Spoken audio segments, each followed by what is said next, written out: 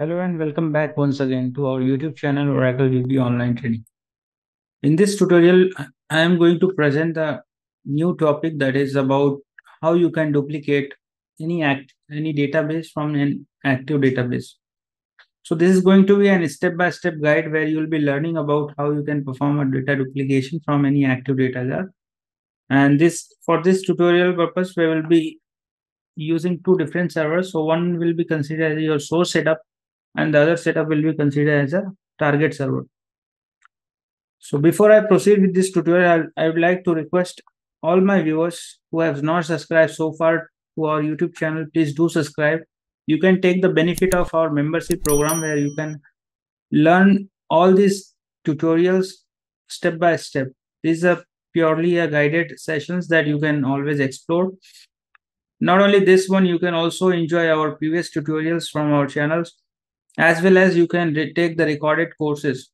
So recorded courses is available from our website. You can check the link in the description. For any training or any support purpose, if you can always reach out to me on the given contact details or the email ID. So without wasting too much of time, I'll just proceed with our today's agenda, like how you can perform the database duplication from any active databases. For this purpose, I have already configured two virtual VM machines. So this is going to be my first VM machine with the name of test VM1. And there is a target server that is a test VM2. So on this server, we already have the database with the name test database. So we'll first start this database. From this database, we are going to make a clone copy into the new server that is going to be my target database. So for this purpose, we'll quickly log into the first node. This is a VM1. Let me make it bigger so that we can learn it quickly from here. Let me increase the font size.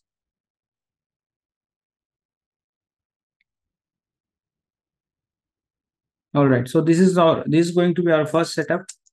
This is considered as a source in this case. So right now nothing is running. Let me quickly start the database. So in this environment, we have a test database. If I run env pipe grep, so I'll just quickly log in here, start up this database.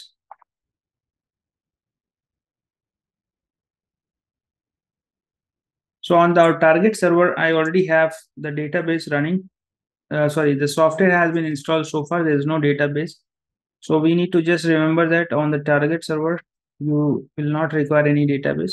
Suppose you are performing a database refresh. In that case, you can drop the existing database before you proceed with this restore. The cloning from an active database. So in this case, we have source setup with the name of the database as a test. So our first step in this scenario should be always transfer the password file from the source setup. So for this purpose, I'll log in. I'll go to the location, and this is our first source setup.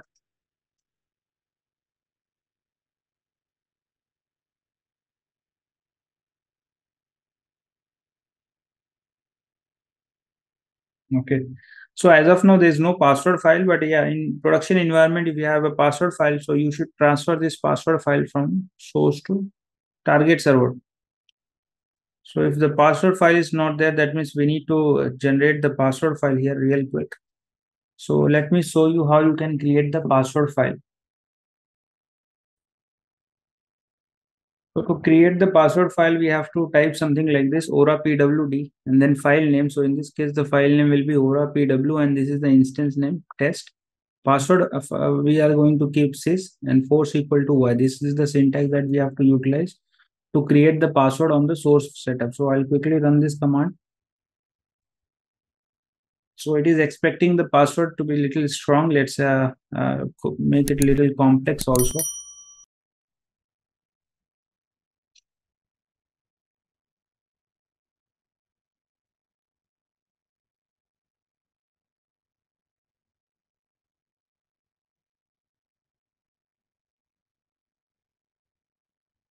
Otherwise, we can use format equal to 12c. And so this has created our password file. Now we can see this password file, because in 12 version of the password file, basically we can go with a smaller version of the password file. So I'll just keep this note updated here. So password file got generated. Now we need to transfer this password file to the target server. So if you go to the target server, which is the server IP is ending with 1.50, here you can see that this is our source setup. I will make the coloring here.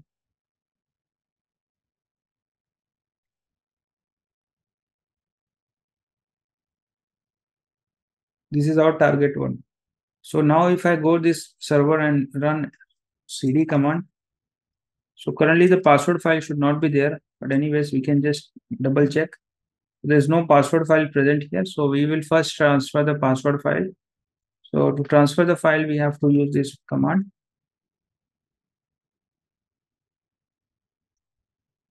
The password file got transmitted from source to target.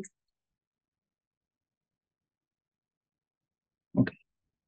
After this, our next step is to configure the TNS entry, which is very important. So configure TNS entry on the source setup. So in this case, we should have the TNS entry of the second node or your target server.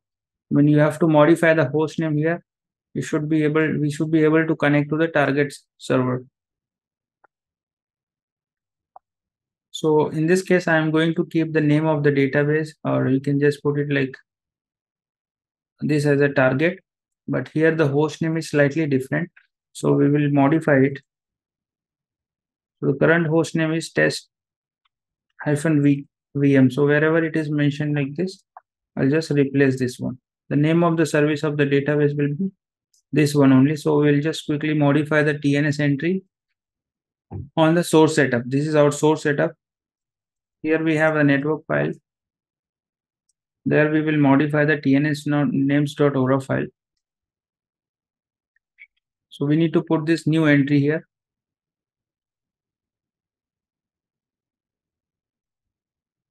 So this TNS file is now updated with the target value. So this is our target server.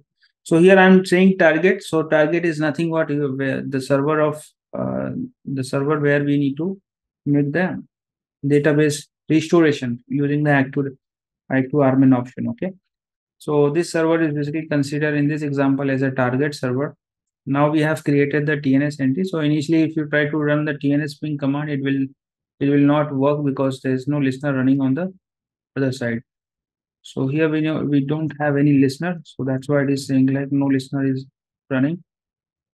And after that, on now we need to connect to our target server, which is in this case is considered as an auxiliary. So if you are talking about RMAN language, basically the target server is nothing but an auxiliary server, and this source setup this basically is considered as a target server. So there's a little confusion here, but anyways, let's consider this an auxiliary setup. Auxiliary setup basically means the server which we want to where we want to restore the data. So we are currently on the auxiliary setup, and its IP address is ending with 1.50.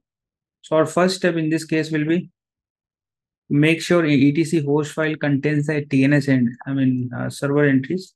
So in this case, if I run cat etc host, so this is already updated. It has a first source setup and the auxiliary setup, both information is there. So now we will just update this document as well really quickly. So I'll just put it here.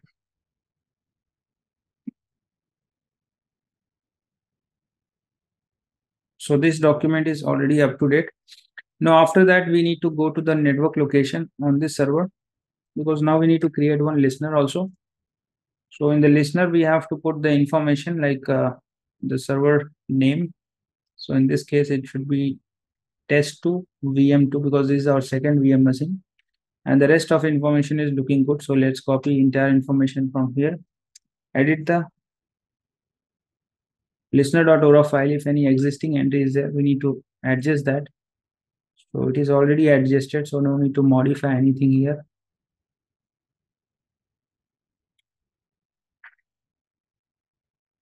So we'll save this file as it is. After that, we will start the listener. So this is our listener that we will need to start. So once the listener got started, it is now pointing to the server name itself. That is test-vm2. Okay. After this, we will start this database instance with the help of new P file. So this P file we need to create on this server, and this P file should have certain information such as the audit file location. Also, it should have the trail file and audit trail, that is DB. Control file location we have to specify. DB block size, DB name, DB recovery file. So all this information we have to mention. Suppose if there is a location changes are happening, like your source contains U02 and your target contains U01. So you have to adjust those information. But here in this case, both the server is having the equal mount points like U01, U02. Even on the target also we have the location. So in this case, there is no adjustment needed. So what I will do, I'll make this two parameters commented out. But if you require, you can basically put this parameter in this way. Basically, this one is a source location. This one is a target location. This is for DB file name converter. This is for log file name converter. Optionally, you can use these two options also. But again, if you use this way, you will create the OMF based file system. So we will create one P file using these parameters. So quickly create one P file.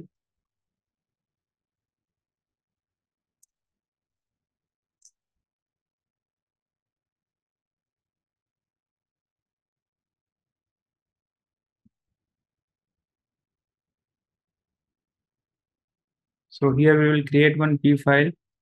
This is our target server.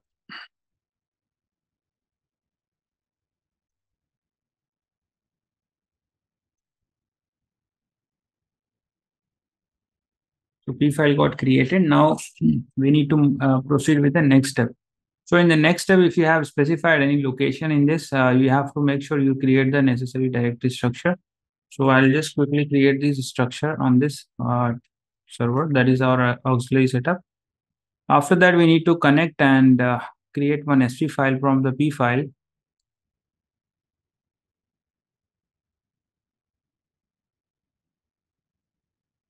And then we start the database with no mount mode. Okay. So once the database instance, that is your auxiliary database, is started in no mount mode. So after that, we need to connect to target server, which is your source setup in this case. So, okay, this is going to be connection to the source, and this is going to be connection to your auxiliary database. So we have to connect both together. But again, in order to connect to the target, you have to ensure the TNS ping should work.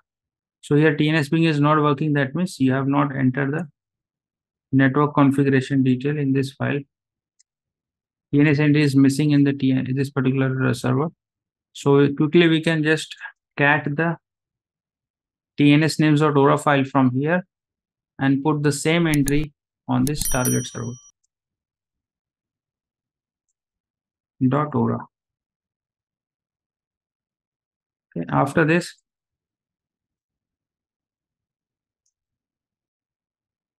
so once it is done, then after that you can log in to perform the duplicate operation.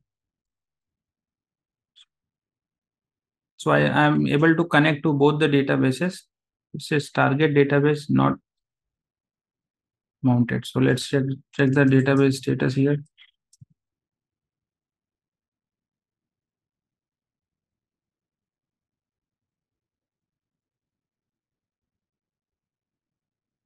Okay, so this is target. Here we have not specified the DB unit. In the connection string, we have not mentioned like which database we want to connect into the target. So it should be test here. That's why it is giving that error. So now it says no listener running here. So on this server, let's check it out if listener is running or no. Listener is down, so we need to start the listener also. This is our first VM machine, which is considered as a source setup. So in this source setup, we need to ensure the listener and database should be running before you run the connect command. Okay, so we will try to reconnect now. And this time it will connect to both the databases. So what it says, database, this is our source setup, and this is our auxiliary setup. So it is connected to both setups now. So I'll just update this in file also. So after this, we need to run the duplicate command. So duplicate command, what it does, duplicate target database to test from an active database and no file name check. So no file name check, what it will do, it will ensure that it will try to create all the required file structure, and it's considered that files and names are already present. So this one liner of command like duplicate target database to test from an active database, no file name check, what it will do, it will clone the database on the auxiliary setup from our original source one setup, that is a test database which is running on the VM1. Okay, so this is going to be a one-step command that we have to run in order to perform the cloning.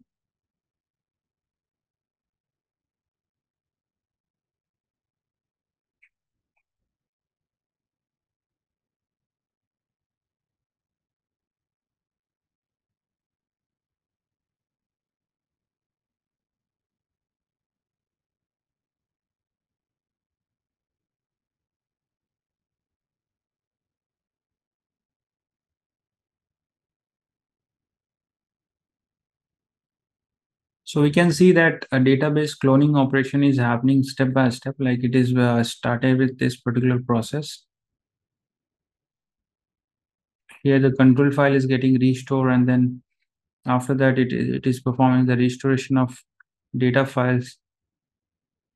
So everything is happening automatically here. We don't have to do any things in this process. So we can see that database is basically open now, and this is basically completed with the. So in this process, the last step will be to verify the database information. So I'll quickly log in here. And as per the post check, you have to first run these commands. So we can see this database is now running read-write mode. Also, we can parallelly check the name of the data file locations. All the data files are present here. Also, we can verify the temp file location. Control files are there. Also, we can verify the redo log files. So as for this, we can see like everything is completed successfully without any issue. And this was our learning from this session. I hope you have understood like how you can perform the database duplication from an active database. So this was a step-by-step guide. Thanks for watching this tutorial. Please do subscribe our YouTube channel. If you have any question with respect to this tutorial, you can comment, and you can always reach out to our given contact details. You can find it out in the description of this video. For any trainings, please do visit our website also. Thank you so much for watching this tutorial. Have a good one.